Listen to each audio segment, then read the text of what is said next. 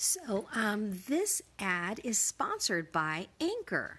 If you haven't heard about Anchor, it's the easiest way to make a podcast. Let me explain. It's free. There's creation tools that allow you to record and edit your podcast right from your phone or computer. Anchor will distribute your podcast for you so it can be heard on Spotify, Apple Podcast, and many more. You can make money from your podcast with no minimum listenership. It's everything you need to make a podcast in one place. Download the free Anchor app or go to anchor.fm to get started.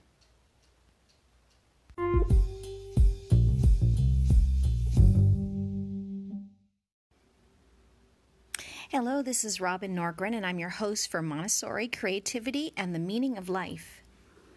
I'd like to begin by reading the words from Psalm 33, 4 through 7 in the New Living Translation with some thoughts by Eugene Peterson. For God's word is solid to the core. Everything he makes is sound, inside and out. He loves it when everything fits. When his world is in plumb line true, earth is drenched in God's affectionate satisfaction. The skies were made by God's command. He breathed the words and the stars popped out. He scooped sea into his jug, put ocean in his keg. It is so easy to focus on the brokenness of our world and our lives. We are bombarded by stories and circumstances that demonstrate the need for a Savior and for hope beyond this life. In the midst of that, however, we must forget that God created the world and he called it good. Let's not forget that. And beneath all of the brokenness is still a creation meant to glorify him. What a person produces and how they work can often tell us much of who they are. What do these descriptions of God's creations, whether the world or his word, tell us about the character of God? What is the scope of God's power? What brings God joy? What do you think it means that God loves when everything fits? Does it mean he has a bent for tidiness, or something much more profound and beautiful? Praise God for his good creation. Whether it's the plants outside your window, the peace of your home, the security of your job, he has designed all things in this wide world with tender affection and ultimate power. Thank God for his workmanship. God delights when things are balanced and true, but the world is still fallen and weary. Cling to the thought that God's ultimate creation plan is good, ordered, and pointing to glory. No matter how busy your day, today, or tomorrow is.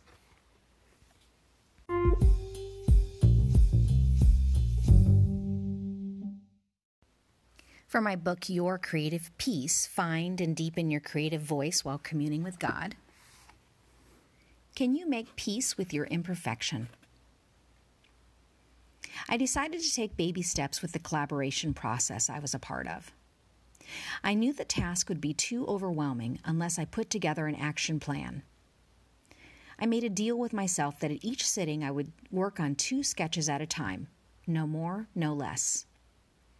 That way, if I had a, quote, good session, unquote, meaning the thoughts and designs came together with ease, I would end on a good note.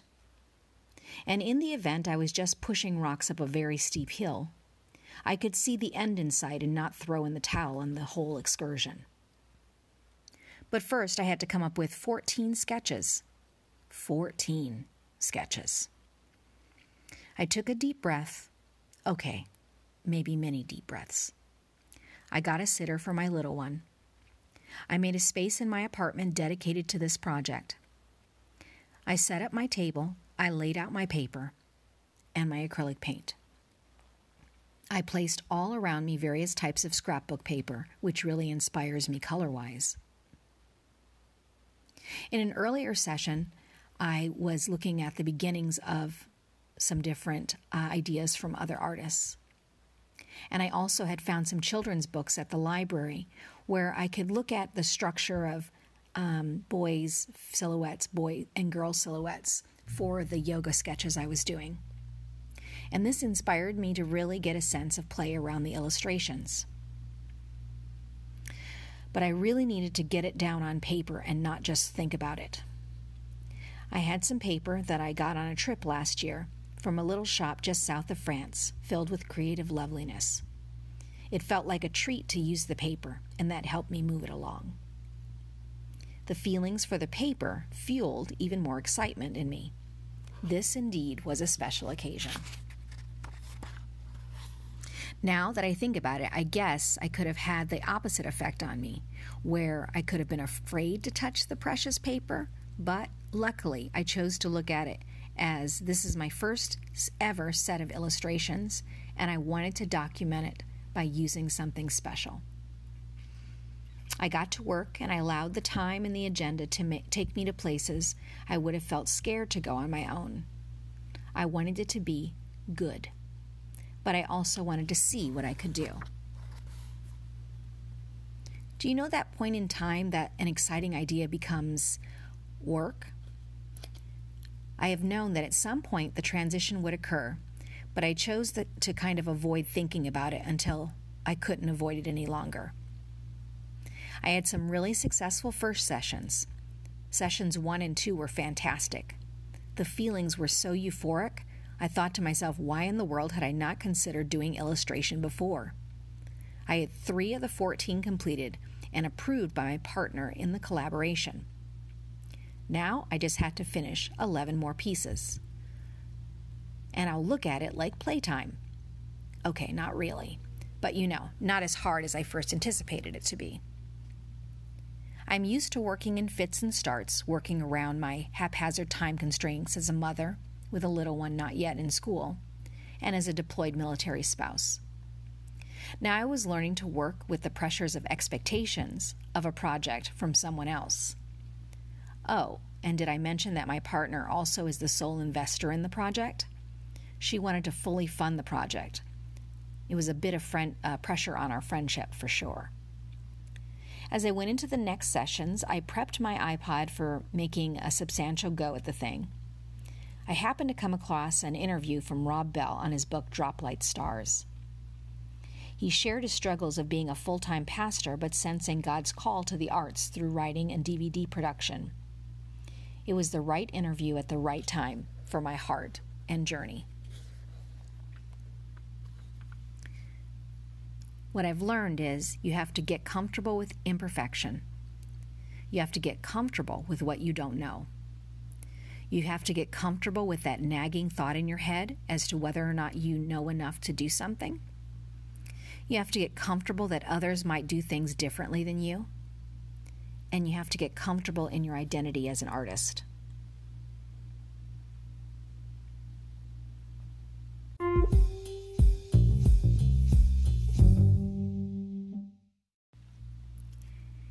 T.D. Jakes writes in his book Crushing,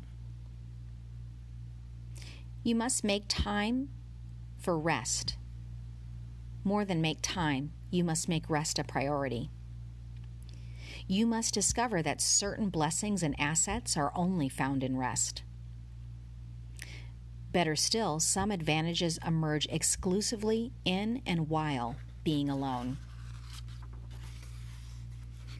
I think my best thoughts when I'm alone, and I move faster without weight of other responsibilities and distractions. Plus, God loves to speak, especially when there are no distractions between the two of us.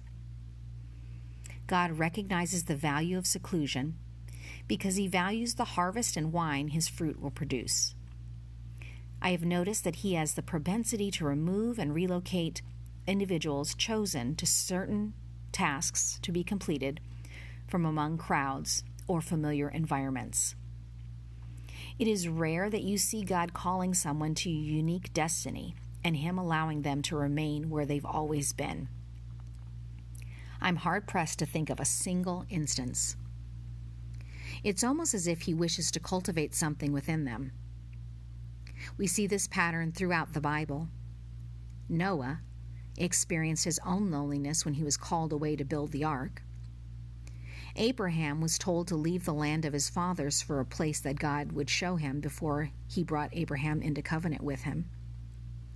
Joseph was sold into slavery by his own brothers, and while away from his family, God trained him to run Egypt. Moses, after having become a murderer, was driven to the wilderness where he met God and receives his orders to be the voice and deliverer to free the children of Israel.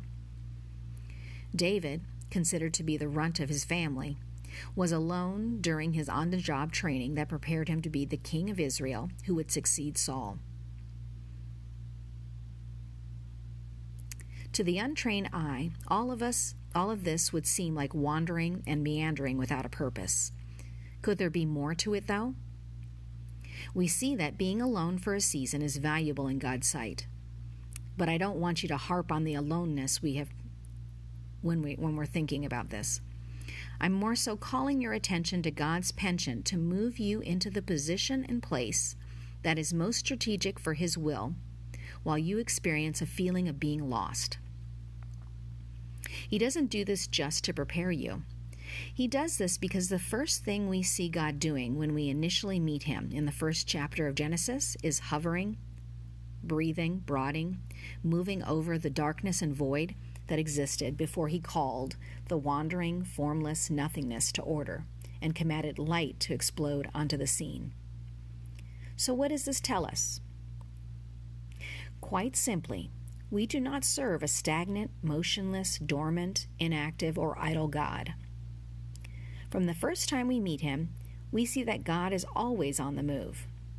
God's movement suggests progress and purpose. And while He may be silent during certain seasons, we must accept the fact that our God is perpetually a moving God.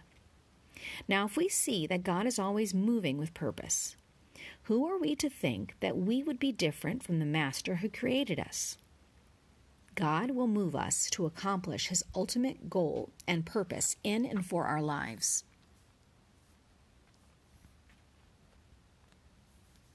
Thanks so much for stopping by. Be sure to subscribe to this podcast if this is something that's interesting to you, or pass it along to a friend.